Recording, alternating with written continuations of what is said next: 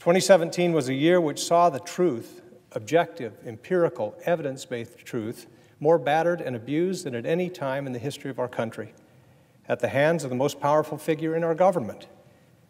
It was a year which saw the White House enshrine alternative facts into the American lexicon, as justification for what used to be simply called old-fashioned falsehoods. The enemy of the people was how the President of the United States called the free press in 2017.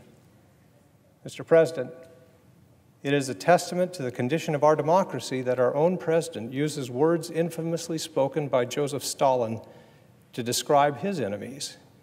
It bears noting that so fraught with malice was the phrase enemy of the people that even Nikita Khrushchev forbade its use, telling the Soviet Communist Party that the phrase had been introduced by Stalin for the purpose of, quote, annihilating such individuals, unquote, who disagreed with the supreme leader.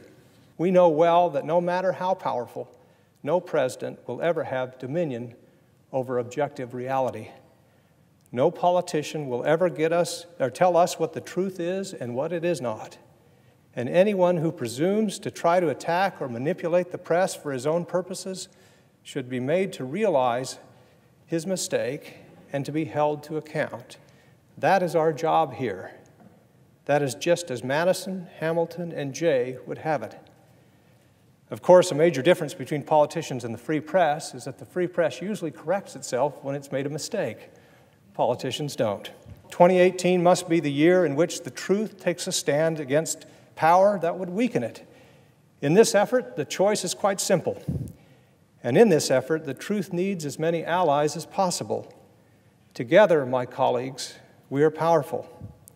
Together, we have it within us to turn back these attacks, to right these wrongs, repair this damage, restore reverence for our institutions, and prevent further moral vandalism. Together, united in this purpose to do our jobs under the Constitution.